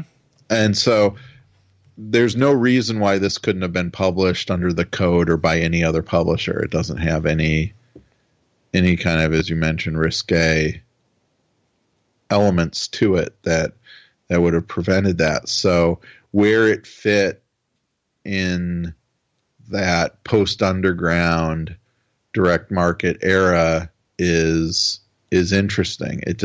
There's nothing else like it at that time. Right. You mentioned that piece where Mademoiselle Poupée teams up with Omaha. Mm-hmm. It's interesting, and that is the story, The Man from Minneapolis, or an ode to the Man from Minneapolis. Mm-hmm. And it's interesting that comes not long after the story I Was Waiting for You, where Fred Astaire makes an appearance. Right. And so you have a character team up in the I Was Waiting for You story that is quite innocent and charming in every sense of the word. And then you get something a little more... the story itself, An Ode to the Man from Minneapolis, I don't necessarily think of as that risque, although it alludes to and it includes a character whose comics were much more mature than Neil the Horse.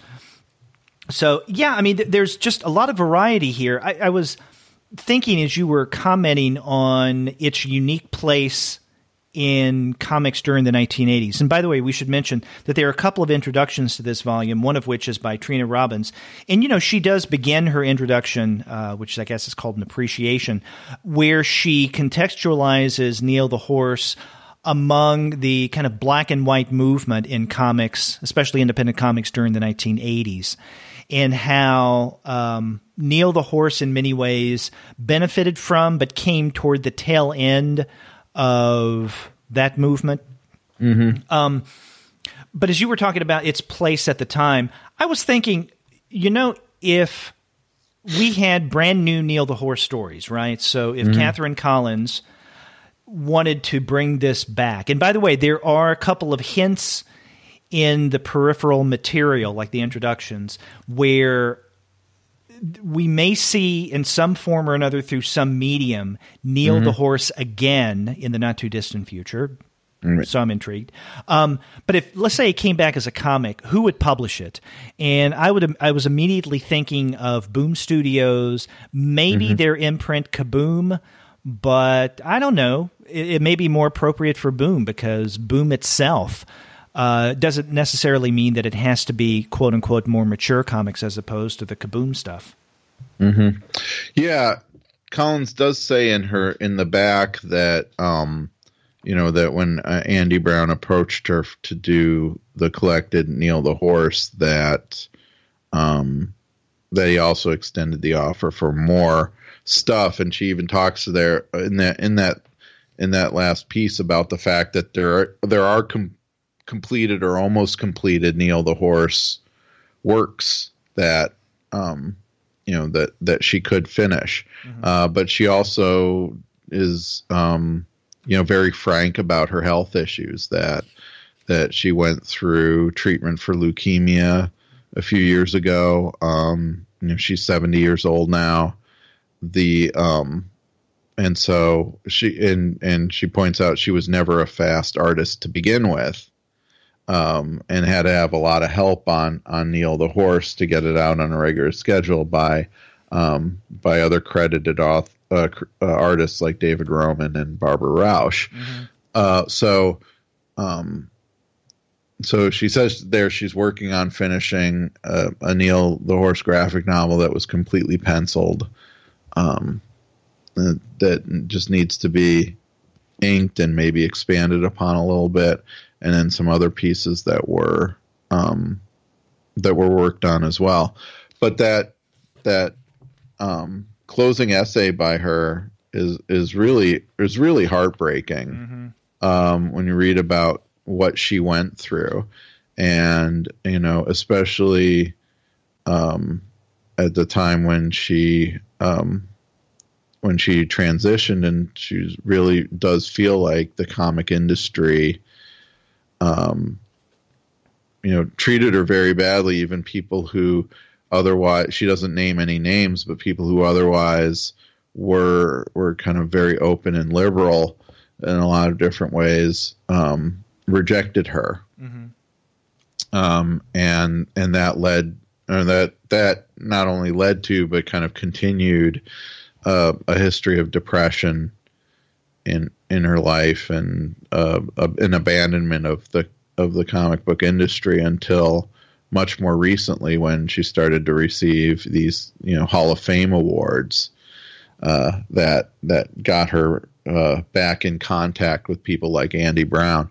So so as delightful as Neil the Horse is, the back matter in this book does point to a kind of dark path that the series creation was on, was behind the series creation, and in Collins's life following that. And so it ends on a positive and hopeful note that there will be more stuff in the future. But it is kind of sad to see that a book that was unique, and a creator that had a unique voice at that time, that at the time that she could have been producing more work, was kind of excluded from the industry, is really sad. Yeah. And you talked about the uniqueness of Neil the Horse, and I think we've been mentioning those elements that make this stand out, and not only in its time, but I think even now. Earlier you made a kind of brief link to the kind of things that Alan Moore is doing. And, Alan Moore is someone who, even in his comics or graphic novels, if you want to call them that, he includes different media, and not just comics proper, right? So you have prose along with comics, along with the musical stuff. And that's what you have going on here with Neil the Horse as well. Because, there is the music, there's the dancing, there's the sheet music that is interspersed throughout. But you also have sections, like there's one there are a couple fairly early on, the longest of which, the story is Neil the Horse in Old New France. This is another story that spread out among, 2 or 3 at least different issues of the original Neil the Horse comic book.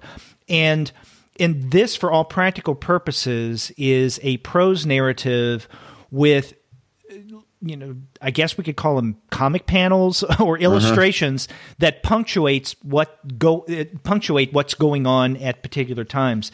There's a shorter version of this earlier in the collection, and this is, what is it? The Bananaberg Players present the Buried Moon.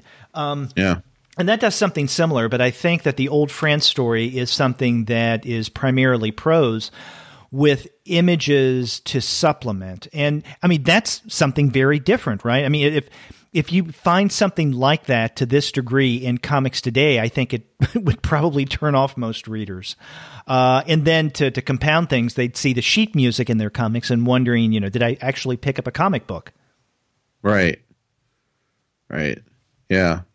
Yeah, I was curious about the prose pieces and again those long musical passages as being something that readers might skip over, or especially with the musical passages, kind of figure out how they fit in and furthered the narrative that they were a part of. Right. Yeah, this is something that, I mean, I'm again, I come back to the question, if this were being published today, who would publish it, or could this make a go of it? I mean, I think it would be a fun comic to read because of its episodic nature, because of the absurd situations, the kind of anarchy as you described. I think it would make a fun series, right? Because it's not anything that you would have to pick up for the most part, I guess, from issue to issue to issue. You would just every month or every 2 months get an installment and then enjoy it for that issue. And you don't necessarily have to remember or go back to revisit what happened in the previous issue. Something like, I don't know, picking up a copy of SpongeBob SquarePants or The Simpsons might be today. Right. Kind of fun, disconnected to what goes on in other issues, but nonetheless a joy. Yeah, I agree. Yeah. So, yeah, unlike you, I wasn't familiar with Neil the Horse. I didn't have experience reading it, but I'd heard about it. So now I got the opportunity to see what all the hubbub was about, and it was justified hubbub. Yeah. Yeah, and just as a kind of side note, when I was at Short Run, Conundrum had a table, and I'm blanking out on who was sitting at the table. Or who was running the table, but when I said I'm so glad that this book exists now, they commented on the fact that a lot of people still have the original issues, and that it clearly for those people who for a lot of people who read and became fans of Neil the Horse and of Saba's work, they kept them, over the past 30 years. So I really do hope that this book, the existence of this book, does attract a new generation of readers to this great series. Yeah, it's interesting that you mentioned the original comic book series of 15 issues. Before we recorded today, I checked on mycomicshop.com, which we have an associates program with, and I found that, I think if I remember correctly, all 15 issues, I mean, you can still get through My Comic Shop in these back issues. So, if you're someone who likes to go directly to the, so to speak, horse's mouth with the original, then I will include a link in the show notes to the originals that you can get as back issues through mycomicshop.com. And if you do that, if you get your mycomicshop.com through the click-through, then you'd be helping out the Comics Alternative. Sure. But, yeah, I would let listeners know, though, that the supplementary materials in this book, I think, are really valuable. Oh, I agree. I would definitely recommend the book over the collection. But if people want to go back after getting the book and get the original comics, sure. Those are and one of the things we didn't mention is that the book includes in the back various attempts that Saba did to turn Neil the Horse into a comic strip that would be published in Canadian newspapers, either as a kind of full page for weekly newspapers or as a more traditional strip that, as she explains, was marketed along with other strips by Canadian cartoonists as a package deal. Yeah, and I'm glad you mentioned that, because I thought that was a really interesting move in terms of arranging this text, because as Collins points out, the strips, many of which, I guess, I don't know if all of which, came before the comic book, and she chooses to put the strips at the end of the collection. In other words, the comic book material first, even though chronologically it came later. And her reasoning for that is that the early strips that she did for newspapers weren't as good, she feels, as the stuff that she was doing in the comic book. And you can look at those early strips and see a noticeably different, not radically different, but a noticeably different quality to Neil. Yeah. Yeah. So, yeah, definitely check out the Collected Neil the Horse. I think one of the more exciting titles coming out this fall from Conundrum Press. Yes.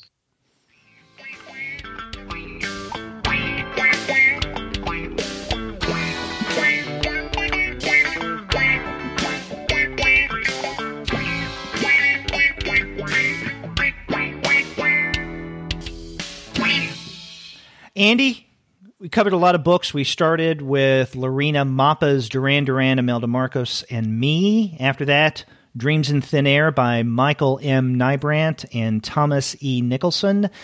And then we looked at David Collier's Morton, a cross-country rail journey. Then the graphic novel by James Cadelli, Getting Out of Hope, followed by the surreal, dreamlike, nightmarish stories by Igor Hofbauer, Mister Morgen. And then we wrapped up with At Least for You Was a Blast from the Past, The Collected Neil the Horse by Katherine Collins. And by the way, we should mention that the outro music at this episode will be a song inspired by Neil the Horse. It's one of the songs in the collection, Bananas Are Here to Stay. Great. So if you want to find great books like the ones that Andy and I discussed on this episode, then definitely check out the website of our sponsor, Discount Comic Book Service. Unfortunately, these fall releases are not listed there right now, but you can guarantee great prices that you can't beat on all of your comics if you pre-order from Discount Comic Book Service. That's dcbservice.com. Also mentioned before we go that there were 3 other Conundrum books that Andy and I wanted to discuss. This is, I guess, part of their end-of-the-year release schedule, not the fall ones.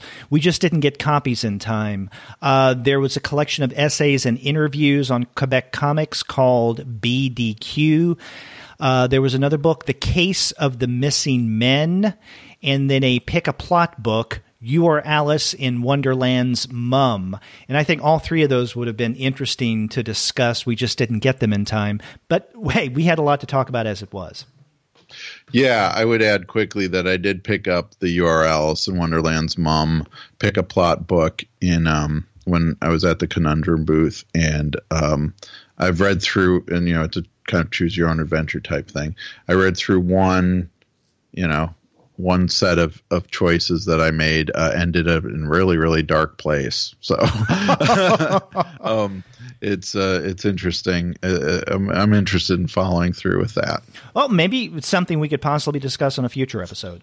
Yeah, it's not a comic, though. Yeah, okay.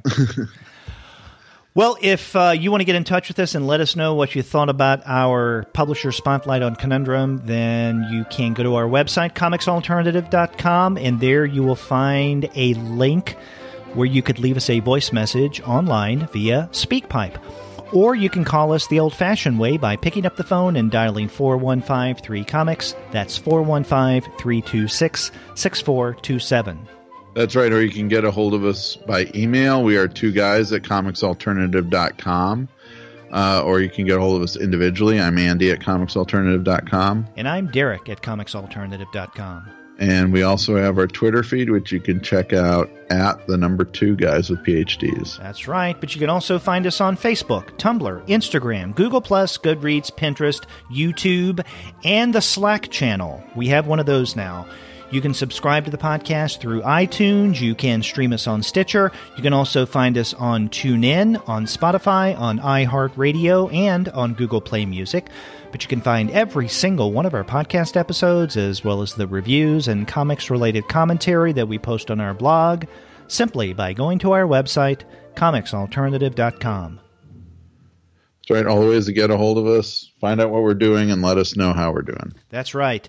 Now, next week, we will be back with our annual Thanksgiving show, where a variety of co-hosts will get together and we'll all tell you what we're thankful for this Thanksgiving season in terms of comics culture. So you can look forward to that. Until then, I'm Derek. I'm Andy. See ya.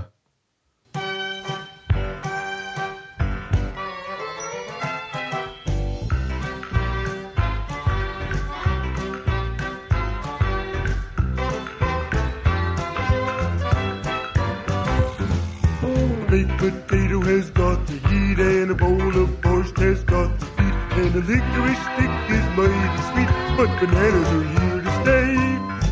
Peel an onion and you start to cry. Peel an apple and you wonder why. Peel a banana and your feet will fly. Bananas are here to stay. Flicker is quicker, but bananas, they are slicker. From the stem straight through the sticker, it's bananas all the way. The bean sprout said to the old bok choy that spinach thinks he's quite the boy, but his salad days have begun to cloy. Now bananas are here to stay. Lettuce has the folding green, and a peach can always crash the scene. And long string beans are fashion queens, but bananas are here to stay. They're slippery and they're slender. Put bananas in your blender. Its emotion makes them tender. Bananas go all the way. The hamburger and his helper know that one of these days they've got to go. And the hot dog may be long and slow, but bananas are here to stay. Take a plum in the August moon, stick around until next June. You'll find out that it's a prune, but bananas are here to stay. Said the nectarine to the Tangelo, your old man is a hell of a fellow. Still you wind up in the Jello, but bananas are here to stay. I love bananas because they taste just like candy, only they're bigger and squishier. And they're bright yellow, and you can open them without a zipper. They're my favorite vegetable. There it is, straight from the horse's mouth. A baked potato has got the heat, And the bowl of borscht has got the beat. And the licorice stick is mighty sweet, but bananas are here. Bananas are here. Bananas are here to stay. yeah. Hey, what happened?